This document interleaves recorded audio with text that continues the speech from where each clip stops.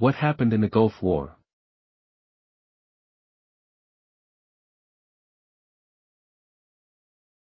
Today we are going to be talking about the Gulf War and what led up to it.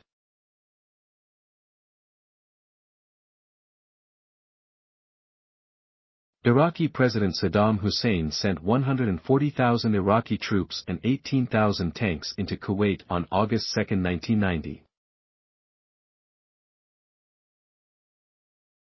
Hussein had requested that Kuwait forgive or refinance Iraq's war debts from the nearly 8-year Iran-Iraq War, which ended in 1988. Kuwait, on the other hand, refused to forgive any of the 8 to 10 billion in loans.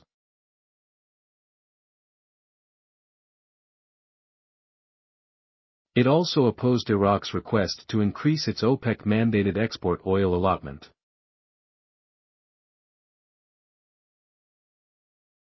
Indeed, oil was the driving force behind the invasion, leading to U.S. military involvement.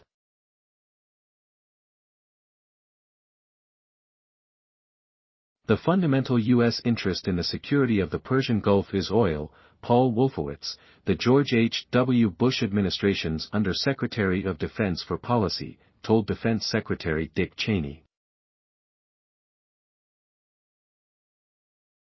According to the administration, Hussein controlled 20% of the world's oil reserves after invading Kuwait. That same day, Bush met with the National Security Council to discuss the United States' response to Hussein's invasion. On his way to Colorado for a meeting at the Aspen Institute, he began his signature, telephone diplomacy, assembling a coalition of world leaders opposed to Hussein's actions.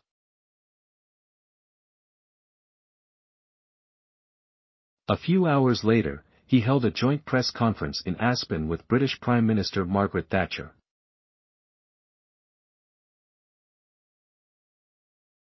On the same day, the United Nations Security Council passed Resolution 660, condemning the invasion, demanding an immediate withdrawal, and threatening sanctions if Hussein did not comply.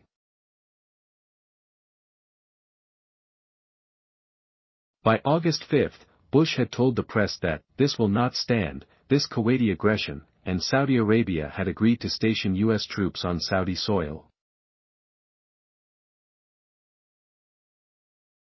President Bush addressed the nation 3 days later, saying, "In the life of a nation, we're called upon to define who we are and what we believe."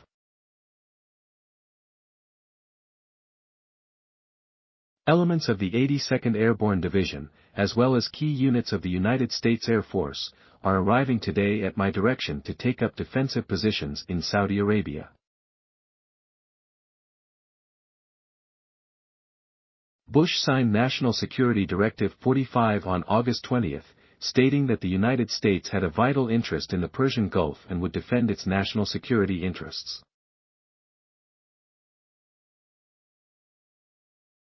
On September 9, Bush met with Soviet Union President Mikhail Gorbachev in Helsinki, and the two issued a joint statement calling on Hussein to withdraw unconditionally from Kuwait. "It is Iraq versus the world," Bush said in an address to a joint session of Congress on September 11, a now significant date. He demanded that Iraq immediately withdraw from Kuwait.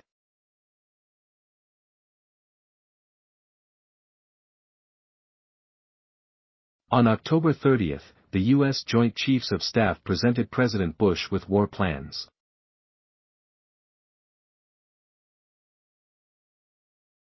He approved doubling forces the next day, but did not announce the increase until after the November 6 midterm elections.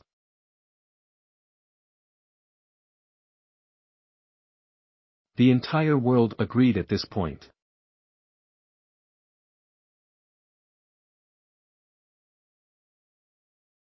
On November 29, the United Nations passed a resolution agreeing to support the use of all necessary means to remove Saddam from Kuwait if he did not withdraw his forces by January 15, 1991. On January 12, 1991, Congress passed House Joint Resolution 77, authorizing the use of military force against Iraq. 3 days later, Bush issued National Security Directive 54, outlining the administration's war objectives. On January 17, aerial bombing began as part of Operation Desert Storm.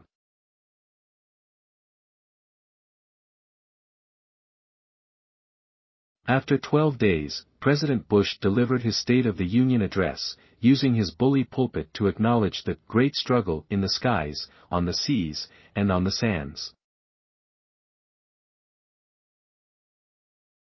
Not long after, on February 24, 1991, the land campaign began, only to end 100 hours later. This was a decision that remains contentious, because it was an opportunity to depose Hussein and destroy his army many years before Bush's son, President George W. Bush, achieved the goal in 2003.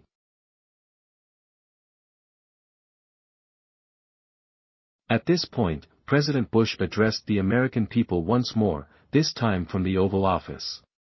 Kuwait is once again in Kuwaitis' hands, in control of their own destiny, he said.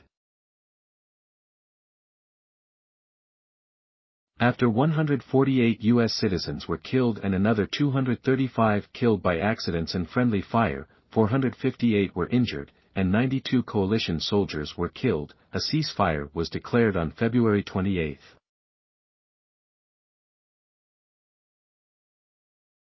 6 days later, Bush appeared before Congress again to mark the end of the war.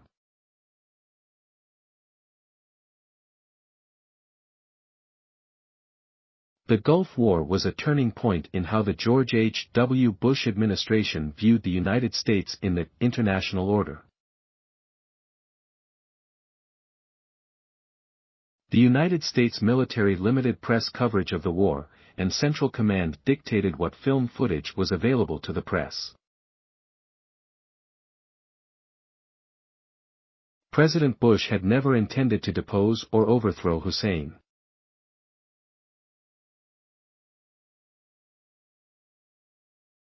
It is important to note that neither George Bush nor the United Nations ever called for Saddam Hussein's removal from power in Iraq in their public statements. There you have the story of what happened in the Gulf War.